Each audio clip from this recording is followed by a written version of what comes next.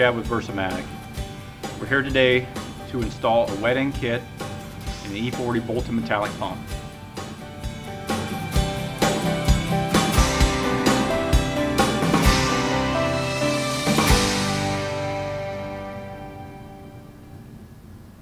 As you can see, we have an E2 bolted metallic and an E3 bolted metallic. The same process is applied to all three pumps when installing a wet end kit. As you can see out front, we have genuine Versamatic repair kits, air valve, wet end, and pilot valve kits that can be used to rebuild the entire pump. Identifying which kit is required for your repair has become easier on newer pumps with the permanently affixed metal serial number tag that now indicates the wet end and air end kit information for the pump. Kit information can also be found in the service and operating manual. Versamatic genuine replacement parts, wet end and air end kits provide a bill of material of the components included in the kit. All items included in the kits are components that Versamatic recommends replacing when rebuilding a pump. The pump we are using today is an example of the ease of installation. Always consult your respective service and operating manual before performing any maintenance on your pump. Service and operating manuals include composite repair parts drawings, repair parts list, and torque specifications. For service and operating manuals and more information, visit us on the web at www.versamatic.com. Always remember that safety is the highest priority. When working on or around any equipment, always follow the correct safety procedures. Always read and follow the safety warnings and instructions in the service manual before any work is started on the pump. For more information, see the Warren Rupp video on safety at Versamatic.com.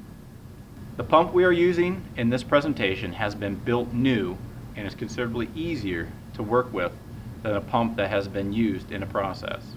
Additional time may be required in the preparation and separation of parts and components during the rebuild. The rebuild you're going to see is accurate in man, method, and machine, but for video purposes, some phases of the work performed have been condensed in time. At any point during the presentation, please pause this video until you have completed any phase of the process. These are the tools being used for the E40, and while the sizes will change based on the 2-inch and the 3-inch pumps, the type will remain the same.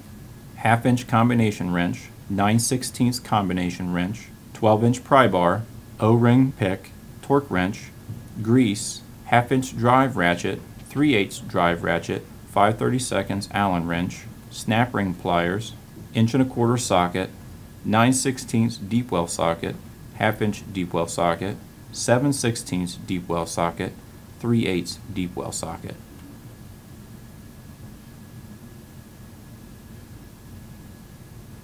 Alright, let's get started. First, we're going to remove the discharge manifold from the E40.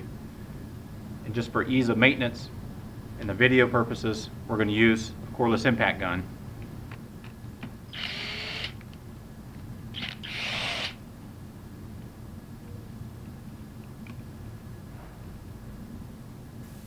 We're going to go ahead and remove the air valve assembly.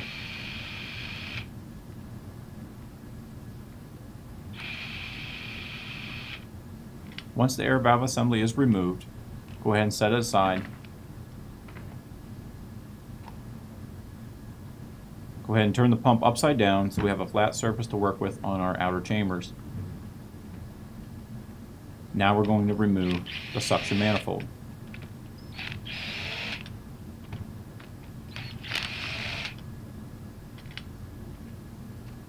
Now set the suction manifold aside and remove the suction side seats and check valves. Now we're ready to remove one outer chamber,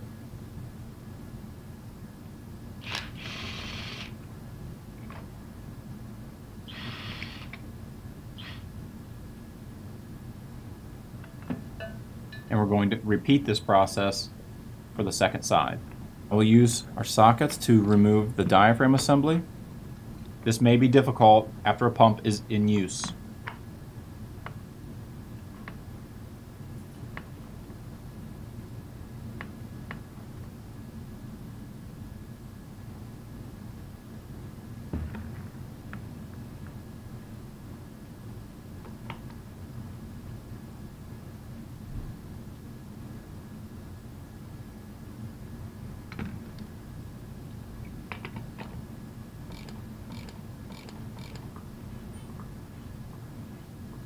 Set aside the outer plate. Remove the old diaphragm and discard.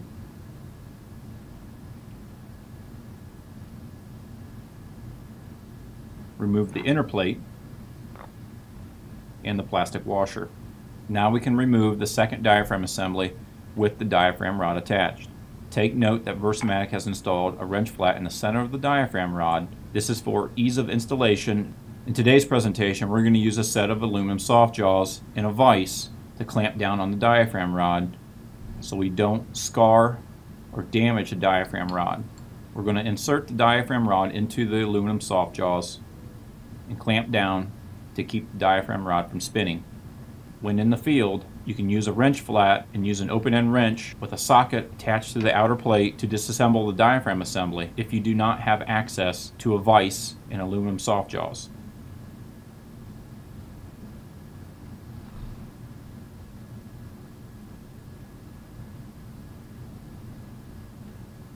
Remove the plastic washer and break free the inner and outer plates from the used diaphragm. And discard the old diaphragms.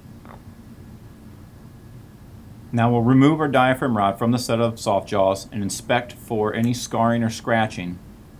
Replace as needed if scarring or scratching is found.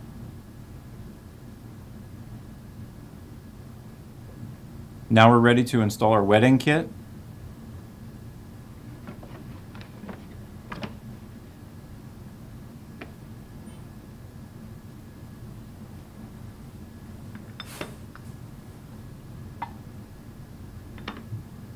Now we want to inspect the outer diaphragm plate and the inner diaphragm plate. Inspect for any sharp edges. You can clean up these edges with a emery cloth or a crocus cloth.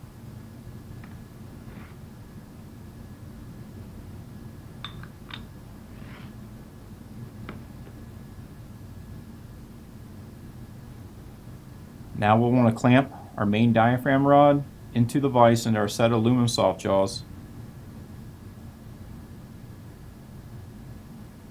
First we'll install our plastic washer, then our inner diaphragm plate, but before we install our diaphragm, apply a little grease to the touch points on the inner diaphragm plate to ensure that we don't get a false torque in our diaphragm assembly.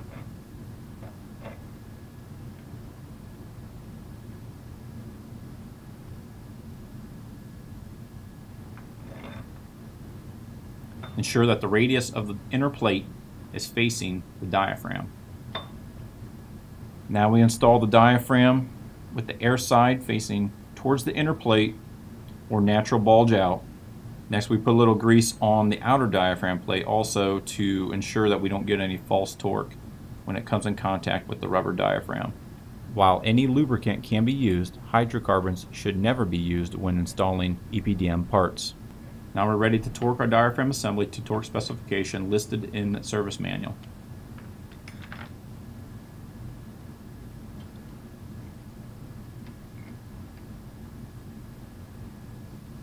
Next, we're going to want to put a little grease on the main shaft to ensure we don't damage the main shaft O-ring.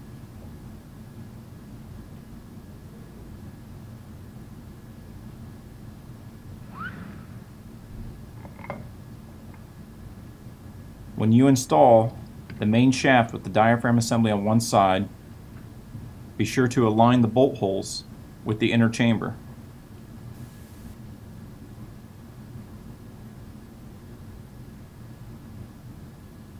Once the bolt holes are aligned, we're ready to install the outer chamber. Inspect the machine surfaces in the radius and dress up with emery cloth or crocus cloth. Also on the machine surfaces on the suction side and the discharge side of the outer chamber.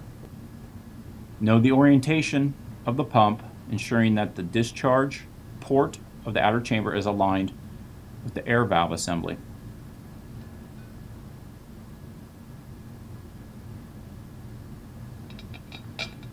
Now we can begin to tighten down the outer chamber on one side.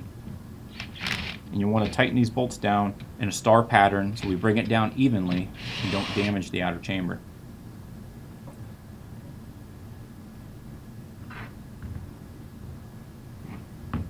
Now we're ready to install the diaphragm assembly on the opposite side.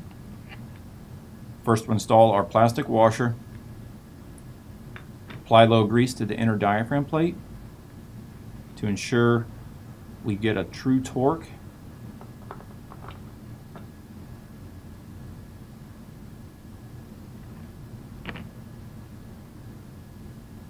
Make sure you install the radius towards the diaphragm.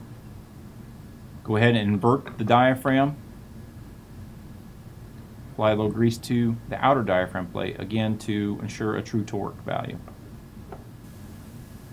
Begin to tighten down the diaphragm assembly. Once we have threaded on the outer plate, we can now use a set of pry bars to shift over the diaphragm assembly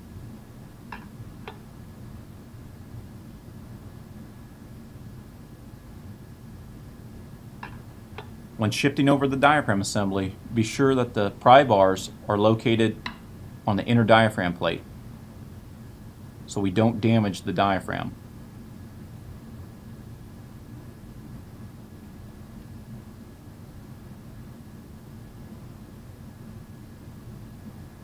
Once you have fully shifted over the diaphragm assembly, you can now roll the diaphragm into a natural shape.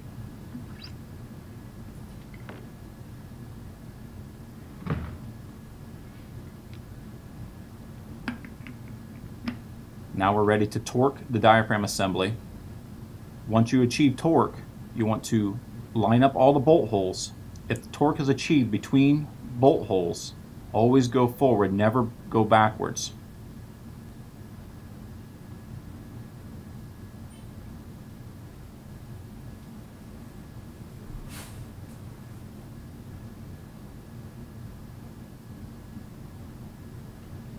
Once the bolt holes are aligned, we're ready to install the opposite outer chamber. Always inspect the machine surfaces, make sure there's a nice clean radius that the diaphragm comes in contact with. Address those with crocus cloth or emery cloth. Also inspect the ball cages, the machine surfaces on the suction side, and the machine surfaces on the discharge side. You can clean up these surfaces or replace as needed. Know the orientation of the chamber in relation with the center section of the pump.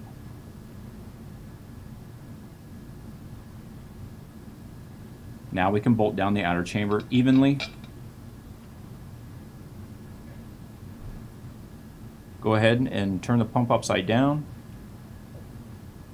And we're ready to install the check balls. Please note in the check balls that they have color coding.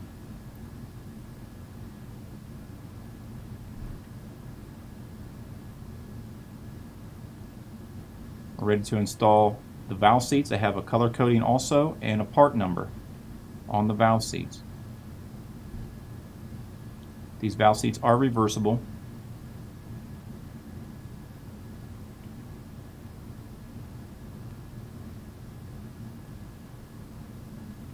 Now we're ready to install our suction manifold. You want to inspect the machine surfaces, no nicks, scarring, scratching, damage to those machine surfaces. Inspect the ports, the threads, no damages. Inspect the castings, no missing material, damages to the castings. These suction manifolds can go either way, just depends on the pump application. We're ready to bolt down the suction manifold. You want to tighten it down evenly in a star pattern. Now we're ready to install our air valve assembly. First is the air valve gasket. This is a one-way gasket, and we need to be sure that all the bolt holes and ports are aligned. Take note on the bottom of the air valve assembly, the porting and the bolts.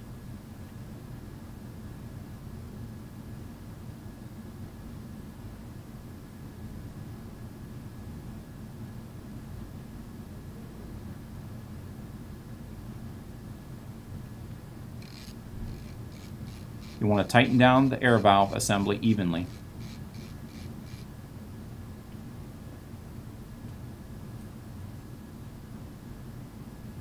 Now we're ready to install our discharge side check balls, and seats.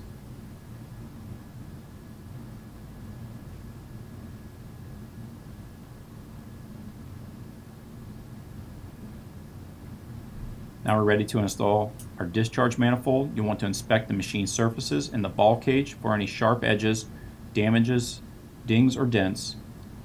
You can address these surfaces with the emery cloth or a crocus cloth. The discharge manifold can be installed in either direction depending on the pump application. Now we're ready to bolt down the discharge manifold. You want to tighten it down evenly in a star pattern. If doing a complete rebuild, refer to our air-in kit installation video. That concludes our rebuild with a wet end kit into our E40 bolted metallic pump. Our wet end kit included diaphragms, seats, and check balls. While the pumps are different in size and flow, the techniques and procedures used in the rebuild of the E40 bolted pump are also applied to the commonality of the E2 and E3 bolted pump. For more information, visit our website, Versamatic.com, or email after-sales support at service.versamatic@idexcorp.com.